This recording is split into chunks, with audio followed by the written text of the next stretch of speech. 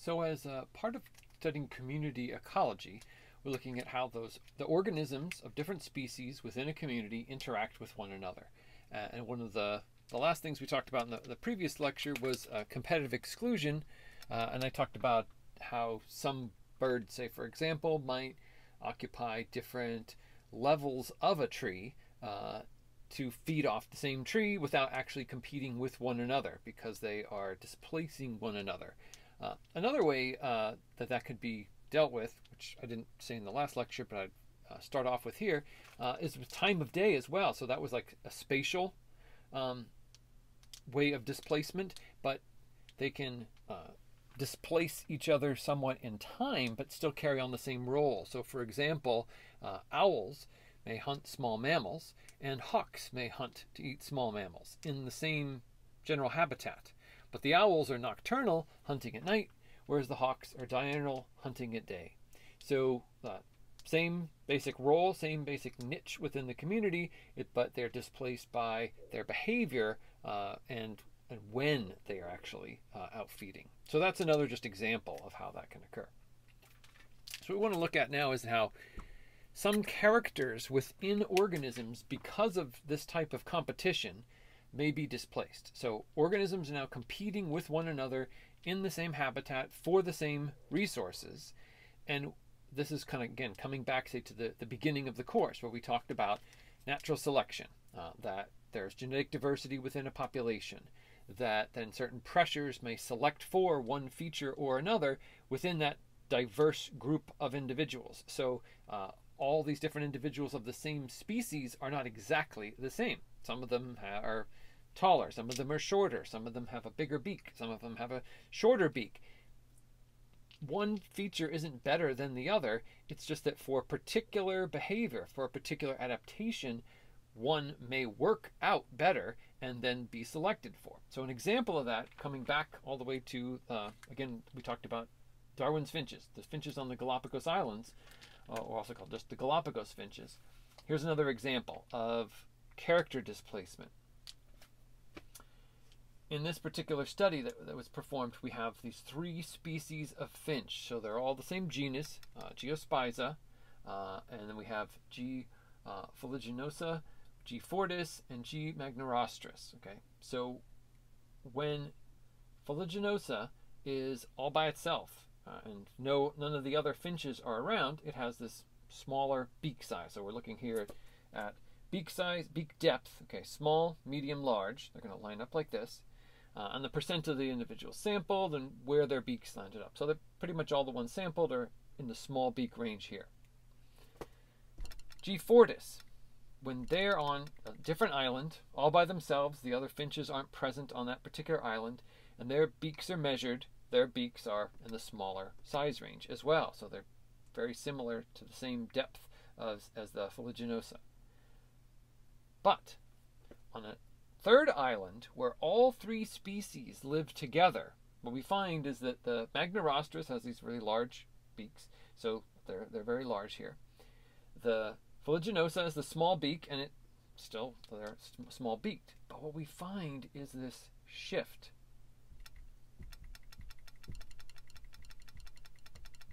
Right? The displacement. So that's the character displacement. The G. fortis, now on this island, their beaks are larger.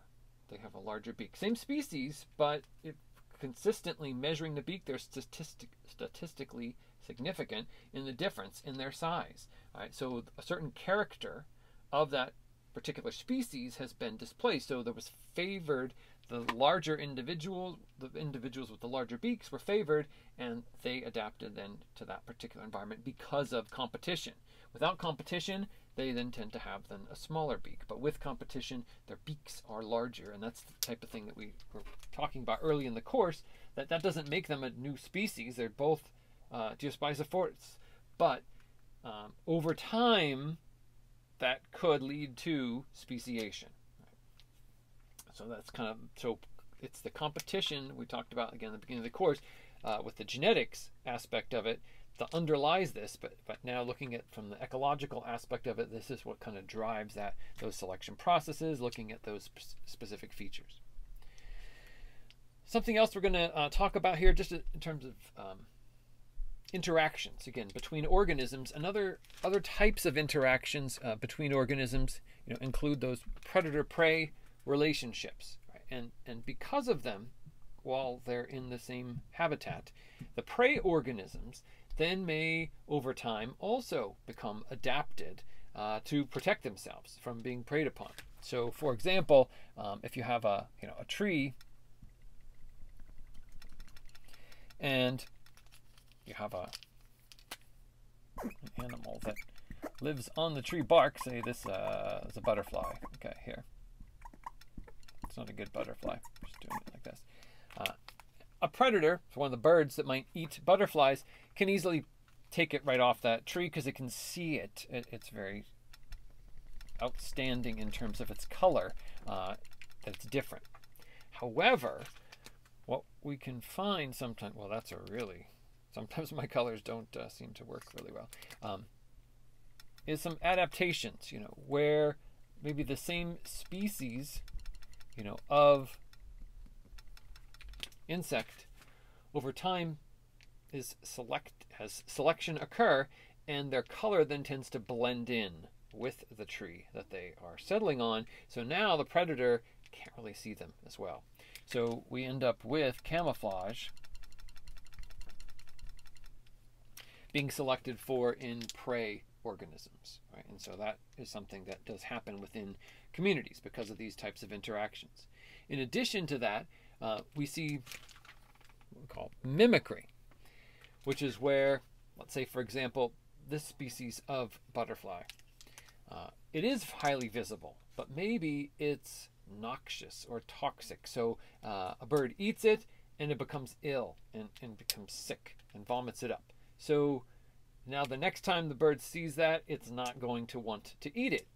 The individual that it ate is dead, but it's helping preserve the other members of that species. So the coloration, actually the bright coloration, is in this case a warning coloration.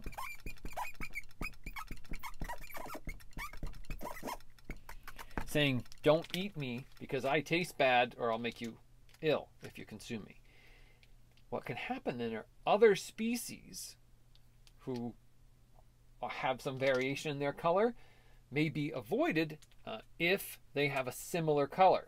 So they tend to look like or mimic these individuals who are toxic, and even though the other species is not toxic, they'd be avoided by the predator. So some organisms tend to then look like other organisms who have a defense. And they don't have really a defense themselves. Their defense, in a way, is, again, it's a type of camouflage. Instead of just blending in with the background, they are kind of blending in with another species who then is protected. Again, they're not thinking about this or trying to do it. It's just a matter of the selection of the organisms, whether they're seen by the predators or not seen by the predators, avoided by the predators, or consumed by the predators. And then over time and generations, they tend to favor one characteristic, or another. So we tend to see this type of thing, coloration and patterns within organisms, then changing to adapt because of predation pressure. Other types of interactions, and some people call, is this related to predation, are different types of symbiosis. So symbiosis is where you have, two species living together or in close association, we'll put, for a long time.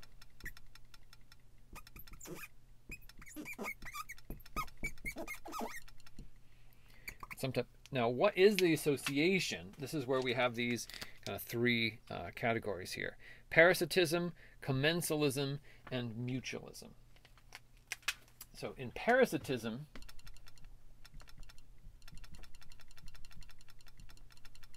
we have one benefits,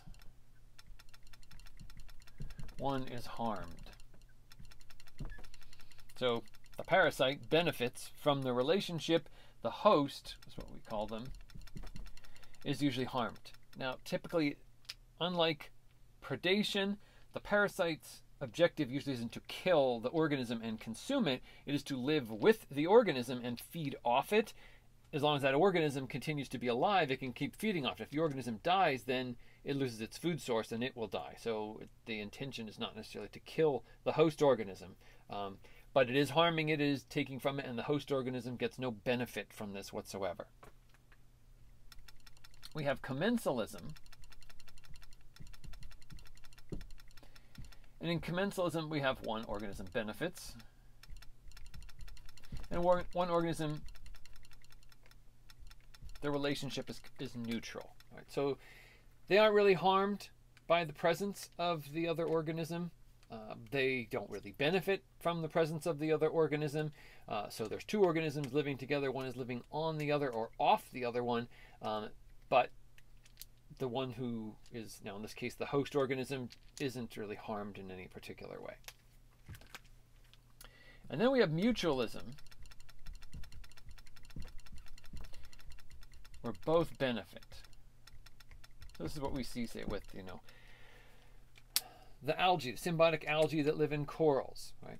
The algae benefits from being protected with inside the coral. It gets certain nutrients from the coral. The coral then gets nutrients from the photosynthesis of the algae. The coral requires the algae requires the coral, and it is a mutualistic, beneficial relationship for both organisms, right? So they're living together in a coral reef community. One is an algae, a single-celled protist. The other is an animal, a cnidarian, but they're living together in a mutualistic symbiosis. That's kind of the idea. And there's a whole variety of these sorts of things. The lichen, which we talked about, is again, algae and a fungi. Actually, it's two different types of fungi that we said. Two different types of fungi plus an algae, all living together, all kind of interacting and then benefiting one another in a mutualistic way. Right, so we have those types of interactions. Lastly, last thing I'm going to talk about here. So those are just definition based. You just really need to know, what each of them mean, and they're pretty straightforward. I'm going to erase this just so it doesn't overlap with what we're going to talk about here.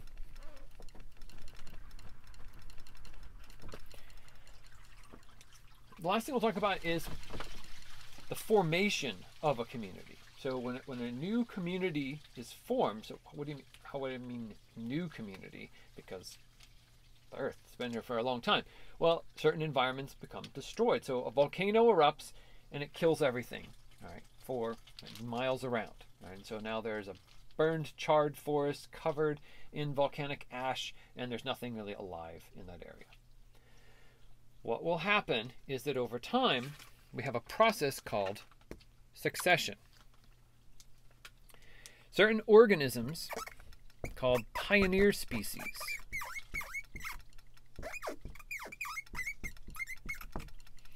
So this is now a sort of a timeline that we're looking at. It's not just something, growing up. It's that these are all different, say, species of organisms, and in a particular habitat that is open, where anything can come into it, maybe it's not ready. The soil isn't ready. The pH of the soil is different, and certain organisms can't really inhabit it. But other organisms can. Those organisms are the pioneer species. They're the first ones into this new open habitat. And they start to thrive. So in this particular example, these are some grasses. And the grasses maybe have bacteria associated with their roots, the nitrogen-fixing bacteria, so they're actually starting to cycle nutrients and put different nutrients and nitrogen into the soil, and so now other plants can start to grow. Maybe because of microbial activity, the pH of the soil might start to change as well, and you get new species. Now, what you often see, again, with plants, in this particular case, is sort of like my drawing, size, as well. So closer to the ground organisms are the often early pioneer species, and then they start to get taller, partly because they're going to be competing for light. Right? So taller organisms coming in first, if that were the case, would create shade, and then you wouldn't really have other organisms, which would also then decrease the overall diversity within the community, because others wouldn't have a chance really to come in and get settled. So what we usually see is that some of these smaller organisms come in first. They would have insects associated with them, and then some animals that might feed off the vegetation. Then you get some shrubs coming in.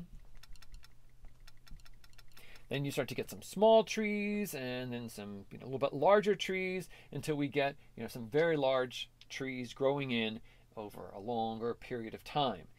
Some of the smaller plants would be called understory plants. They're living underneath the canopy of these. They may become shaded out and then die off, and so the community will then change.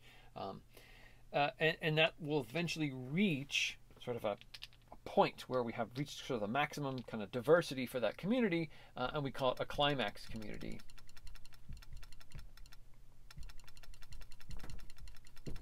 So it's the community of organisms that is the result of the progression of different species starting to inhabit a new environment. So starting off with the pioneers and then leading up to the climax species who only come in toward the end, but then tend to dominate for a very long period of time.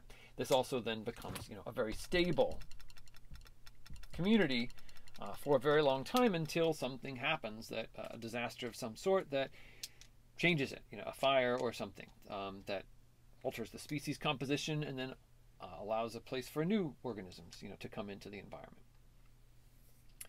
That's also partly what's going to affect a little bit of the evolutionary process we talked about with island biogeography in the beginning. So like founder species coming onto an island, they might be genetically different than others, and so these are the types of things also that can affect diversity within a species and promote speciation as well. But in this case, we're just looking at it as just how a community is built. It's usually slowly over time with different species inhabiting it based on the current conditions, and then as the conditions change, new species tend to inhabit the area.